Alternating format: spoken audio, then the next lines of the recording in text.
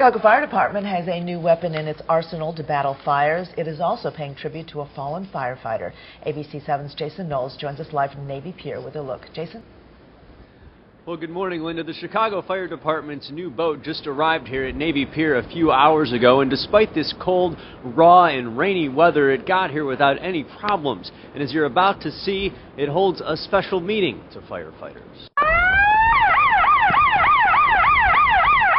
Coming in from Canada with sirens sounding, the fireboat battled the wind and the rain as it approached Navy Pier.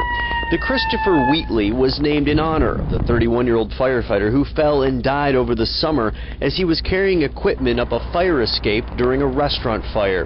Coincidentally, the 90-foot-long Christopher Wheatley vessel was constructed in Wheatley, Ontario.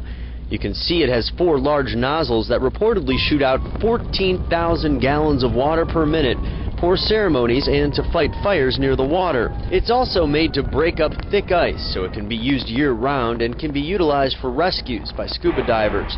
Fire department officials did not want to talk about the boat or its arrival today. They say they won't until it's christened in the near future. According to reports, the fireboat cost about $8.5 million. Fire officials do say that this is the first new fireboat that they have gotten in more than 60 years. We're live at Navy Pier. Jason Knowles, ABC 7 News. Sylvia, back to you. Okay, thank you, Jason.